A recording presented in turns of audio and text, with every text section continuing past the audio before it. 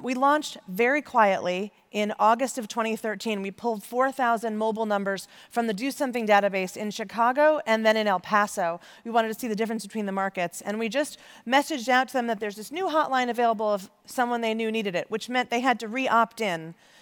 And in 4 months, we were in all 295 area codes in the United States. Entirely word of mouth. I can't believe you're not clapping. Okay. I mean, on one hand, it's great. On the other hand, it's really sad. There's a lot of pain in America, and in particular, young people needed a place to turn to. It turns out that text is a fantastic way to crisis counsel people. It's private. No one overhears you. So during lunchtime, we experience high volume every day, and you think that she's texting the boy across the cafeteria or her mom, and she's actually texting us about the anxiety she's feeling, and she's on the verge of having a panic attack.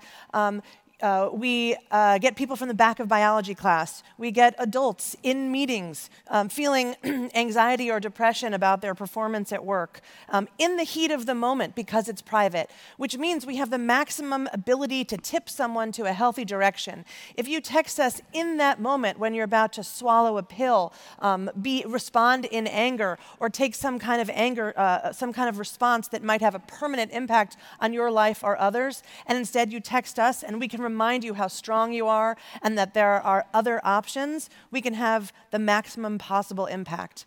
It turns out our texters skew young, poor, and rural. 75% of our users are under the age of 25, including, and I say this as a parent, including 10% of our users under the age of 13, which is really large when you think about who has a cell phone.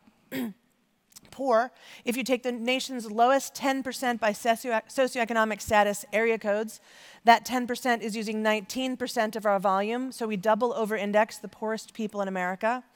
And rural area codes, rural locations where they don't have access to mental health and behavioral health services, including 5% of our texters indicate that they are Native American or Native Alaskan, which is interesting considering that only 1.5% of America identifies that way.